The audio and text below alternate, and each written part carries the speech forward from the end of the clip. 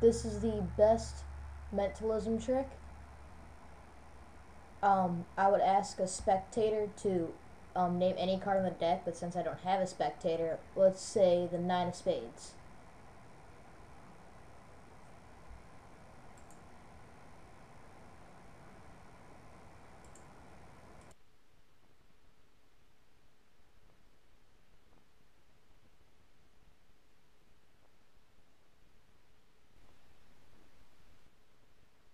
Okay, okay, so here's how you to do the best mentalism trick.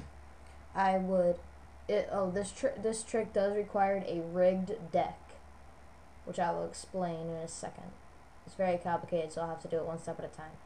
Okay, so each card, they're put together like this, which I will explain how to, and they stick to each other throughout the deck. See, back to back, just like this. Back to back, back to back.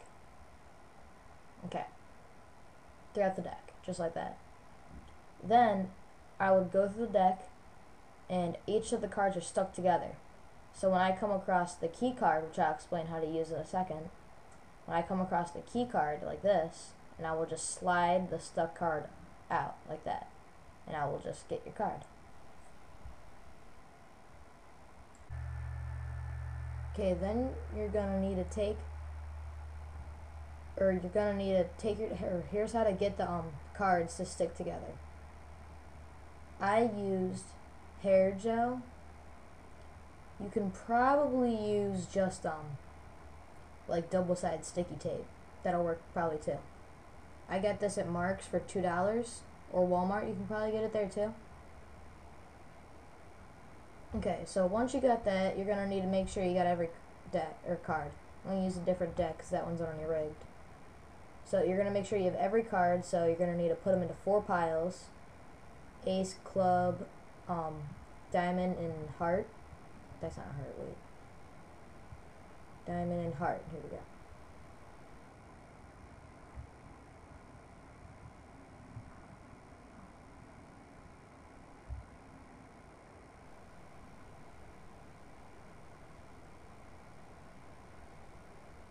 Now that you got all of them into 4 piles, you're going to need to take them, and you're going to need to put them from in order from ace to king. So like this.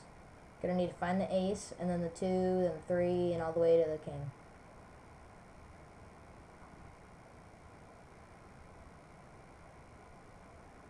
Do that to all 4 piles.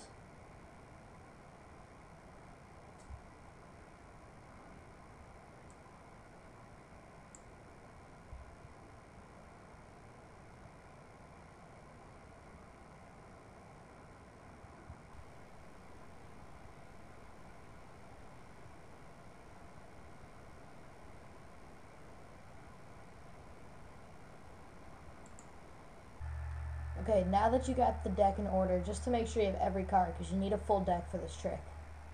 Then you're going to need to put them together. I'm going to show you how to use it with hair gel. You could probably use other things like maybe hairspray and, like I said, double-sided sticky tape. So then I'm going back to my rig deck, so you're going to have to get some hair gel on your hands. And then you're going to take the card and rub it on the back of the card. And you don't want to put a whole lot and just smear it together with another card. And just put it on those 2 cards like that. You're going to need to do this to the whole deck. This is very time consuming, but more than worth it. This trick is very good, especially for people that know how to do magic. They will be absolutely shocked by this trick. So you're going to need to do that to every card. I'm just going to give you a little bit of demonstration with these couple cards. And then you're going to need to let those cards sit and dry. Individually, you're going to need to spread them out face up. You're going to need to let those cards sit for about, I let them sit for overnight. I don't know how many hours that would be though. So you're going to let those need to sit for overnight. And then you're going to need to put them on, and then after they dry, put them back to back again, and then put them underneath something heavy like a book. Okay, so now that you got all the cards stickied up, you're gonna need to. I'm using just a few cards, not the whole deck. You're gonna need to get these two cards. This is just one example. You're going to have to do the whole deck like this. You're going to need, for example, 5 and 8 of clubs and diamonds. Okay? So then, I would take the 8 of diamonds is 5 away from 13. Okay? So, 5 away from 13, so that means that the other card would be a 5. And the opposite of diamond would be club, and the opposite of hearts is spade. Hearts and spade. Okay, so 8 plus 5 equals 13. Okay? And then when you put them back to back, they'll stick together. And you're going to need to do this to the whole deck like this. You're going to have to find two numbers that equal 13. And you're going to have to get them opposite, like hearts and spades and clubs and diamonds. So, we're going to want to, do that. And one side is even and one side will always be odd. So you're going to want to, when you put them together, you're going to want to put odd up.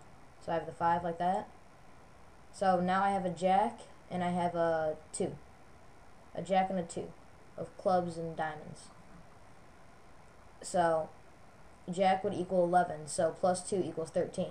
So yeah. Then I have 7 and 6. 7 of hearts. And the 6 of spades. Those are opposite, and one's odd and one's even. So I'll put the odd up like this. And I have an ace, which is 1, and a queen, which is 12. And they're opposite, and I would put those together too. And 1 is odd, so put that up. And then for king and king, or for 13, king equals 13, but there's no 0. There's no 0 card, so you have to put kings and kings together. These always get me. These are always really tricky. Not really tricky, but here's one more thing you have to add to your list of memorization for this trick. I do diamond is or red cards are even. I do black cards are odd. So then I would do it like that. So I have one side even and one side odd. And the cards stick together so you don't see the backs when you riffle through them like this. And if they don't stick, you're going to need more tape or whatever sticky stuff you're using. So let's say if they say the ace of spades, here's what I would do. Actually, here, I'll do it from the beginning. Look. I would have the cards in the deck. I'm doing a short deck, so this will be easier to understand. So I would put those into the packaging, into the deck, cardboard box, whatever. And then I would ask them to say a card. They said the ace of spades, okay? And I would open it up on the even side. I have one side even and one side odd. You're going to have to remember which one is which. I always do odd facing out. I don't know why I didn't this time, but odd facing one way and even facing the other way. So they said the ace of spades. So that's odd. So I have to have the odd facing down. So I'd open it on the even side. So then I would look for my key card. So the opposite of 1 would be a 12. And it's a spade, so I would look for the heart of spade, or heart of queen, or queen of hearts, I mean. Keep saying it wrong. So I look for the queen of hearts. And underneath the queen of hearts is their card. So I'll just peel it off. Don't do it too obviously. You want to do it more slick-like so it doesn't look like they're all stuck together like that. And then that card is their card.